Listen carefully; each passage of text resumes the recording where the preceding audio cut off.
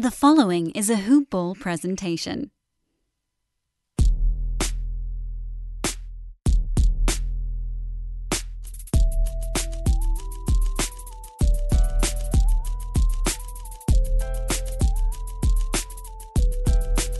Man, if that was game one, I am excited for what this season has to bring. Of course, we didn't start with a win, but that's all right. There's a lot of things to take away, both good and bad, from game one of the Lakers season. Welcome back to the Hoop Ball Lakers podcast. As always, I am your main man, Ethan Norof, and I am stoked to be here with you. Of course, we'd rather start the season 1-0 than 0-1, but let's contextualize the loss a little bit, right? The Lakers obviously didn't play their best brand of basketball. They lost to a Clippers team that everybody seems to call the title favorites, right? There are positives to take away out of this win. Danny Green, hello, hi, how you doing? But there are some negatives as well.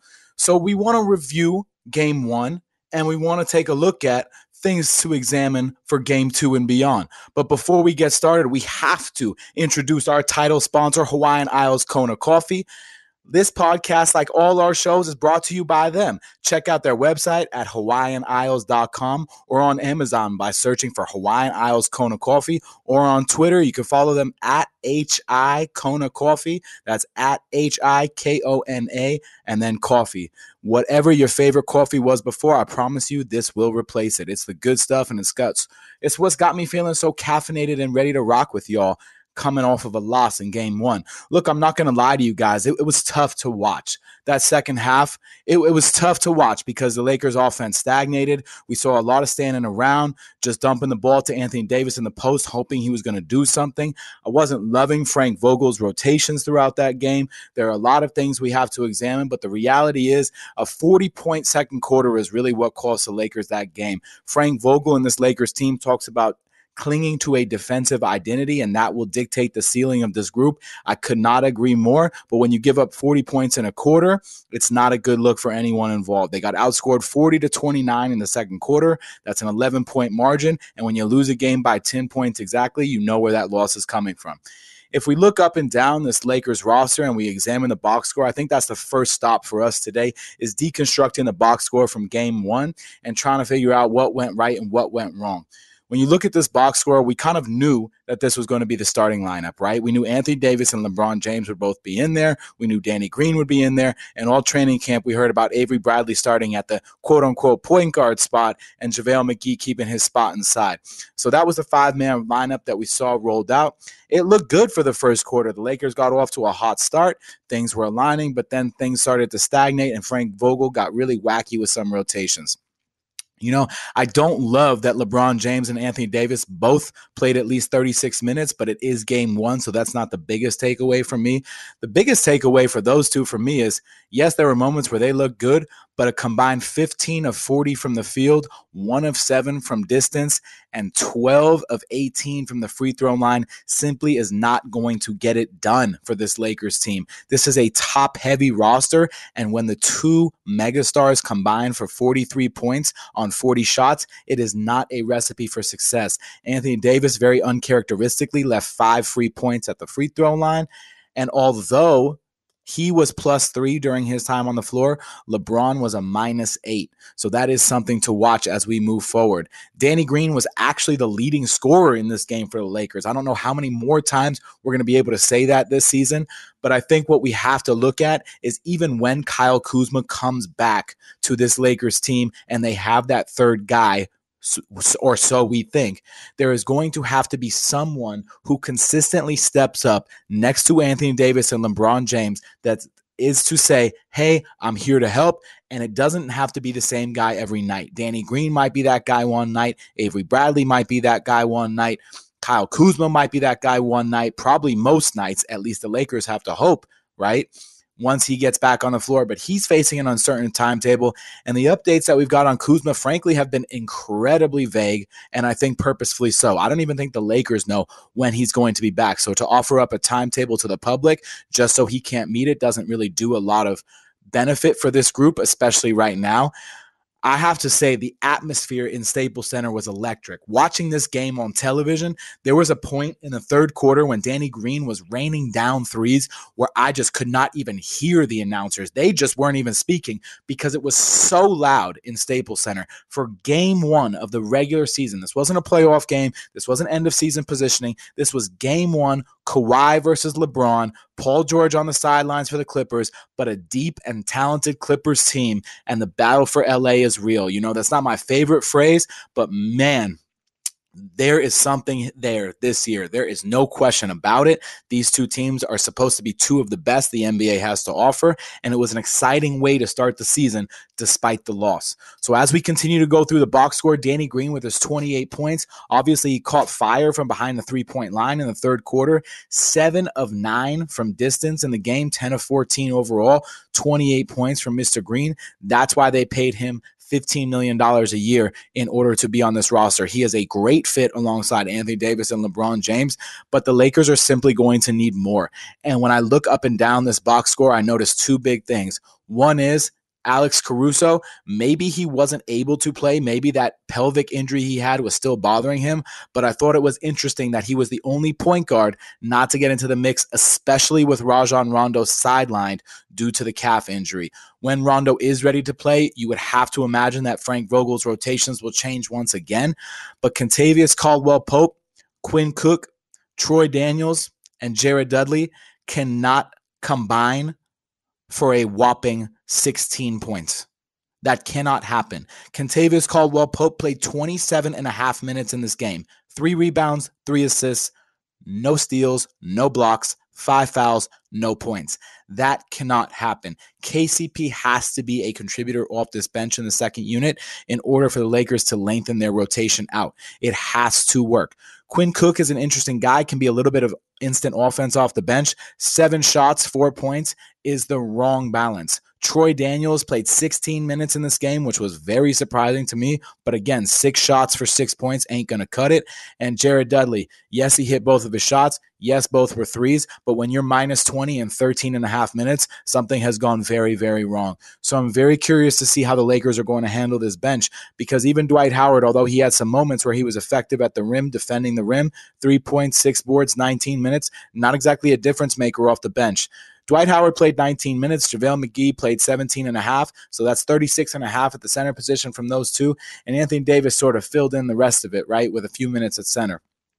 And the Lakers, there were several points in this game where you looked up and down at who was out there and you said, I never want to see these 5 guys out there at the same time together. You cannot have Quinn Cook, Jared Dudley, Kentavious Caldwell-Pope all on the court together. There is not enough offense out there, especially if they're flanked by Dwight Howard inside.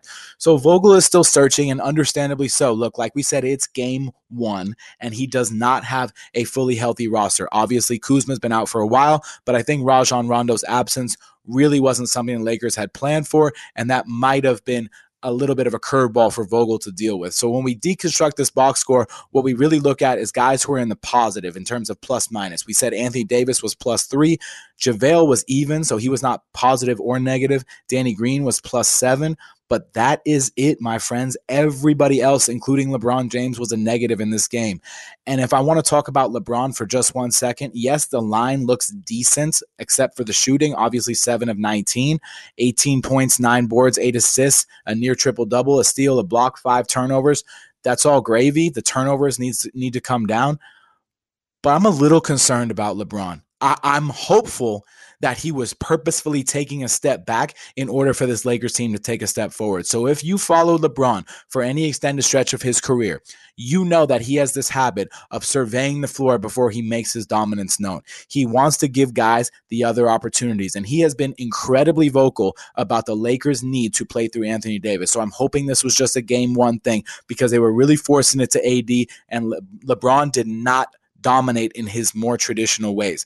But obviously, at this point in LeBron's career, we have to also acknowledge the other side of that coin and say there is a concern there. The Clippers have a lot of good perimeter defenders. Patrick Beverley, of course, being near the top of that list. Kawhi being at the top of that list. But guys like Patrick Patterson, JaMychal Green, even Mo Harkless, those are all guys who can really bother you. I mean, you look up and down at this Clippers roster, and there's a lot of guys who put a lot of ball pressure on. And really, with this box score, as much as we are here to talk about the Lakers, The biggest difference in literally looking at the screen in front of me is 60 bench points from the Clippers.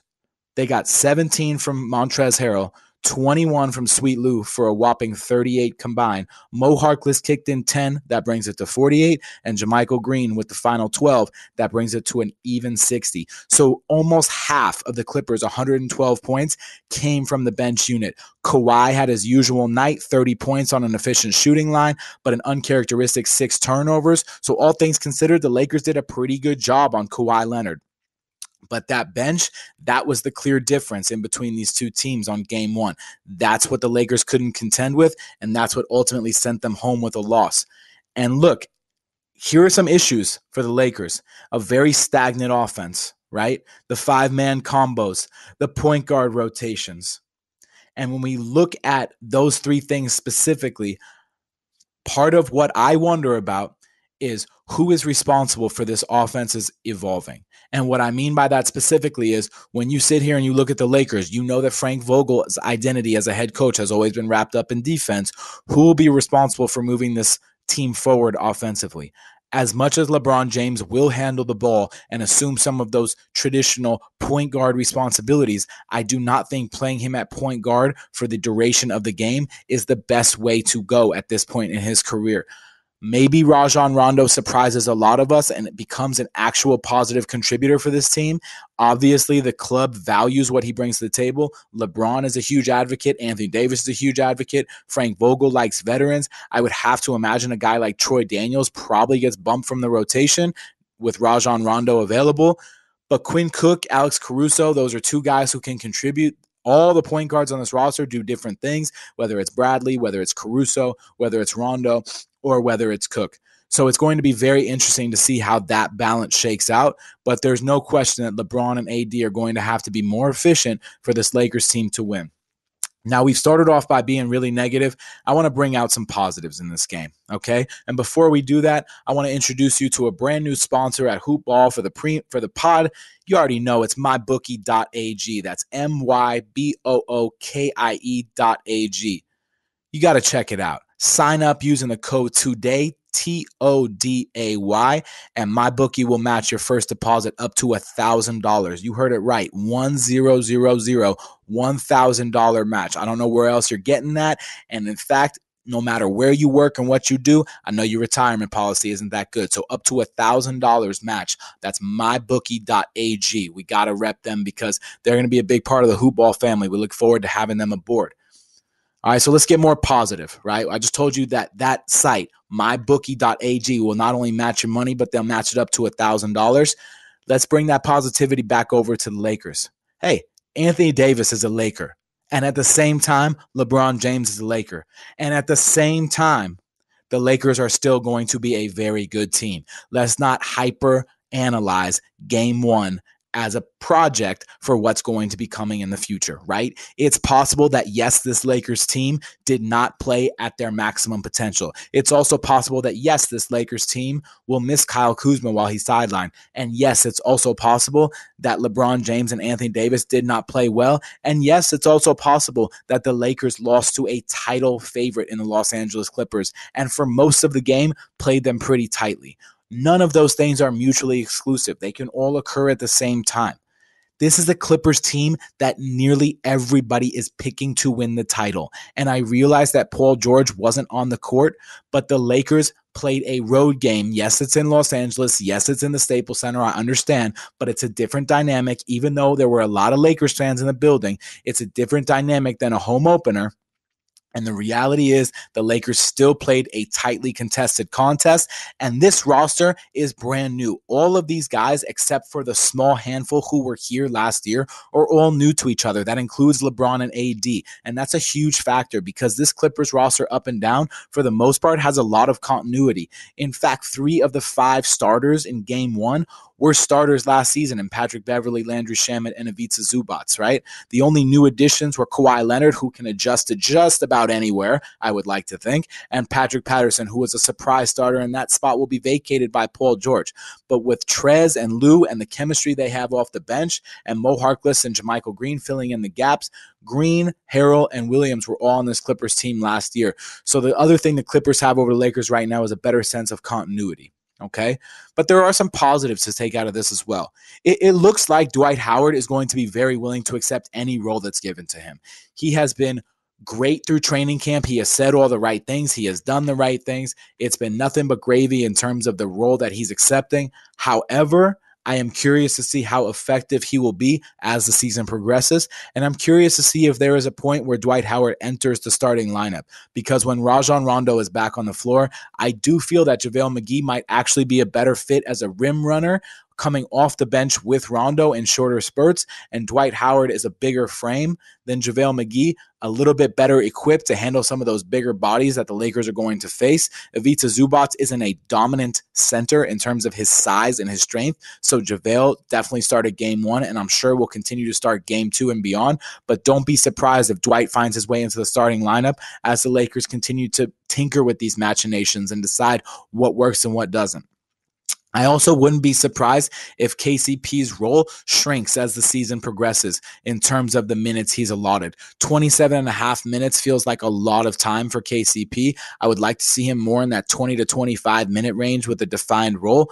But the reality is the Lakers are going to be asking a lot of that starting lineup. Danny Green, LeBron James, Anthony Davis, those guys are going to have to carry a heavy load. And once Kyle Kuzma comes back, that will certainly help.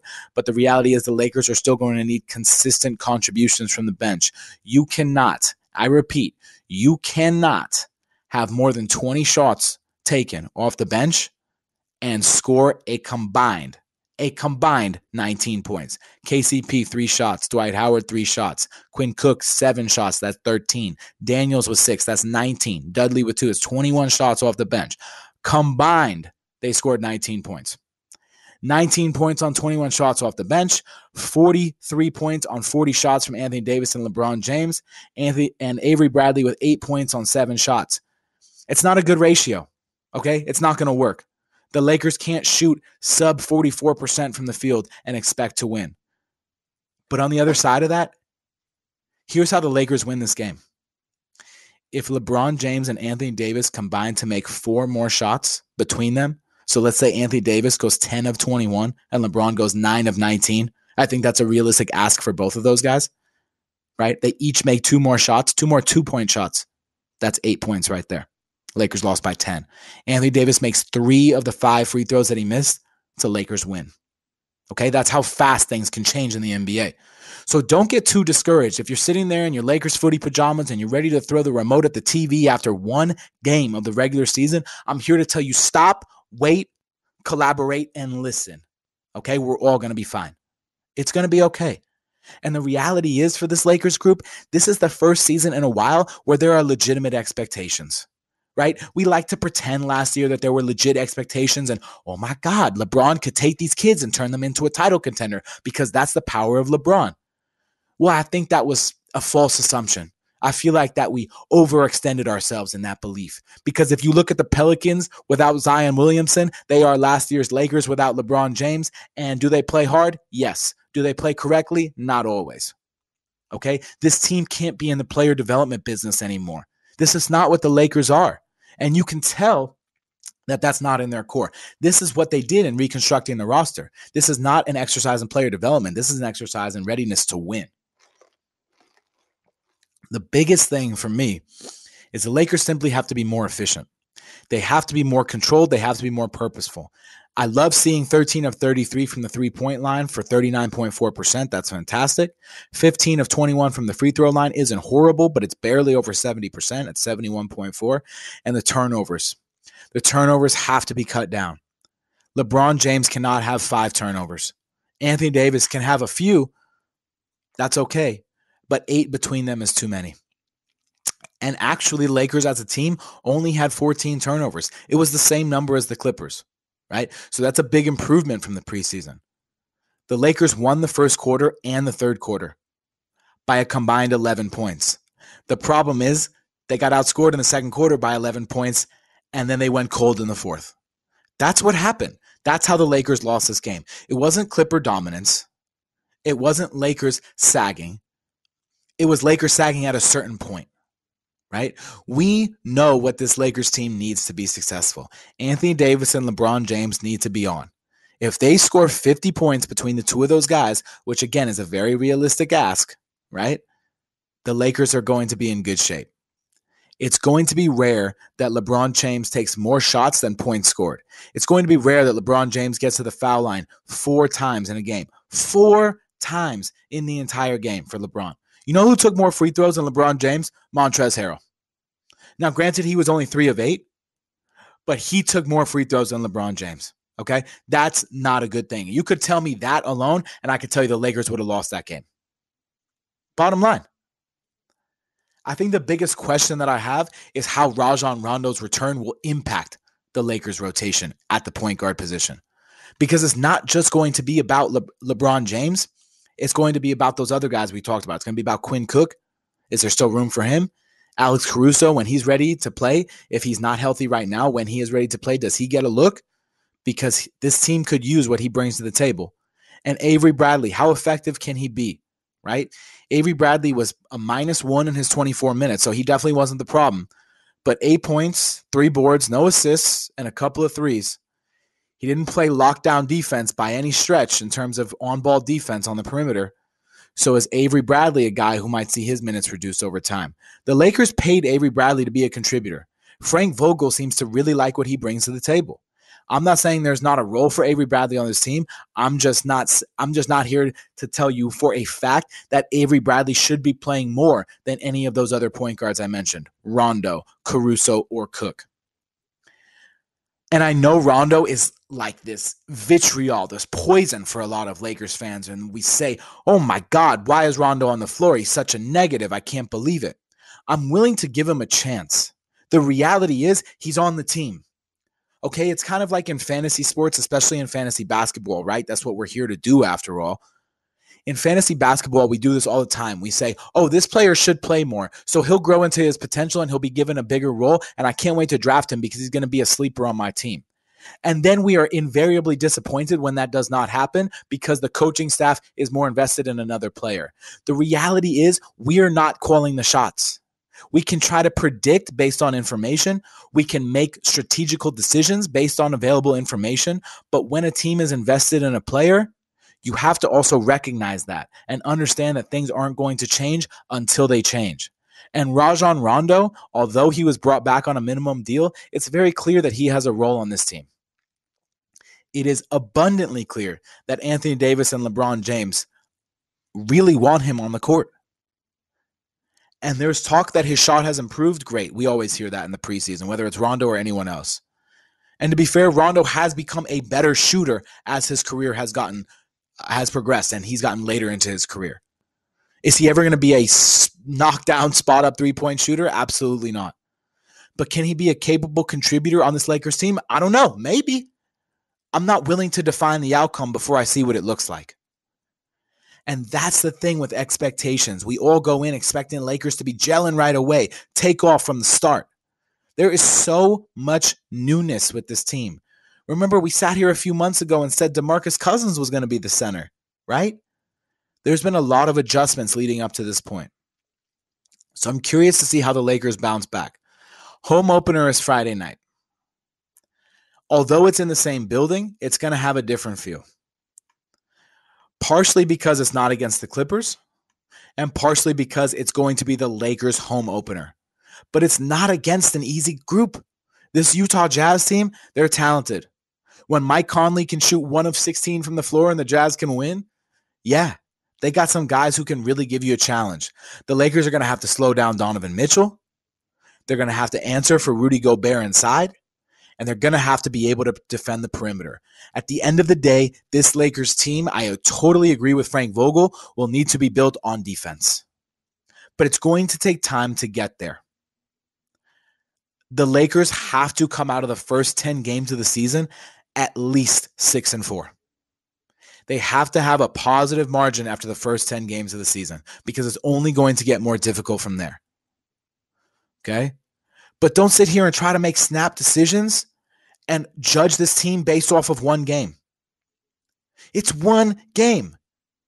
Focus on the positives a little bit more. An electric atmosphere, a team that includes LeBron and AD, highlight plays. And for a lot of that game, the Lakers looked good, even though they weren't playing up to the level of their potential and really anything close to it. So there are good things we can take away from this game. But 43 points on 40 shots from LeBron James and Anthony Davis simply won't work. There is no way that's going to work for this Lakers team. If they scored 43 on 30 shots combined, that's a different story. But that's not the story that we got. So moving forward, this Lakers group needs to tighten up the rotations. Frank Vogel needs to decide who can actually contribute. Going 10 guys deep is not a benefit for this Lakers team. Not right now. Tighten it up, learn who you can trust, who you can rely on, and let's move forward. Danny Green will be a big part of this team. LeBron James and Anthony Davis are at the epicenter of this team.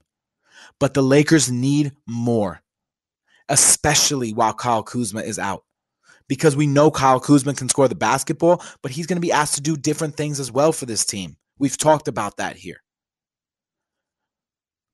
If I'm the Lakers, I have things that encourage me, and I have things that concern me. That's like any first investment into any activity. But moving forward, losing to the Clippers is not the death knell that so many people want to call it. The Clippers beating the Lakers in Game 1 doesn't mean they own Los Angeles. All of these snap decisions, we are living in a society right now where everybody wants to be up or down, left or right, white or black. It has to be a certain decision. You know what? It's one game. I feel like Stephen A. Smith. It's one game. Come on, guys. Everybody take a step back in order for us to take a step forward. The Lakers are back. Basketball is on. The NBA is here through June. We're in a good spot. But we have to make consistent progress. And that's my challenge to Frank Vogel. Learn who you can who is going to contribute to this team. Learn who you can rely on to play their roles. And a lot of these guys need to understand they have a very defined role. The stagnant offense needs to change. There needs to be more movement around LeBron James, but especially Anthony Davis. What I saw in Game 1, the standing and watching, was reminiscent of what we saw late in Kobe's career. 4 guys watching one guy trying to do it all because nobody had the verve to say, hey, give me the ball, or move without being prompted. This Lakers team will have to grow together, but also individually on their own. They will all be asked to do more than they might be accustomed to. But the Lakers have a target on their back they haven't had in a while. And that's in and of itself an adjustment process. Friday night against the Jazz, can't wait. Looking forward to the Lakers getting their first win of the season. That's right. I'm calling it now.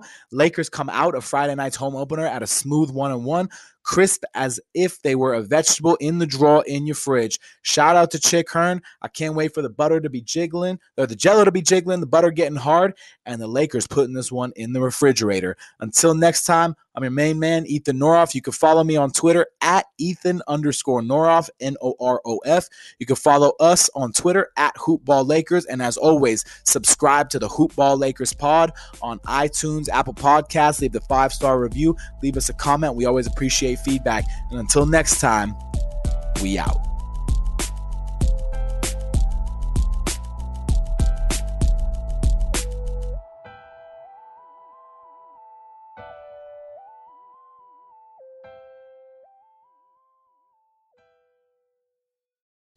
This has been a Hoop Ball presentation.